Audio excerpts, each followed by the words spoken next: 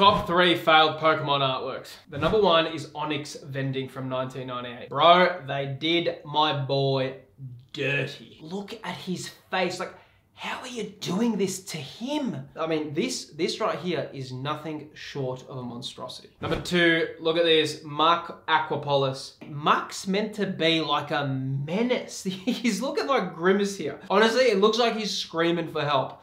Not to mention the Grimer in the corner looking hella sus. What is that?